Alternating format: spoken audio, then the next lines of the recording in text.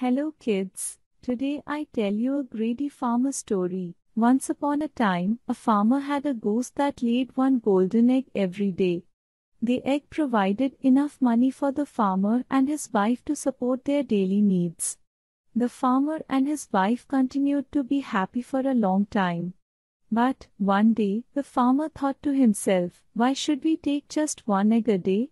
Why can't we take them all at once and make a lot of money? The farmer told his wife his idea, and she foolishly agreed.